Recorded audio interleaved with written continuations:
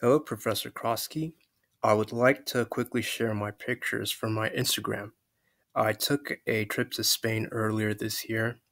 I spent 4 days in Madrid and saw the main plaza, an Arabic wall, a public library, and my favorite site, the Archaeological Museum, along with many coins.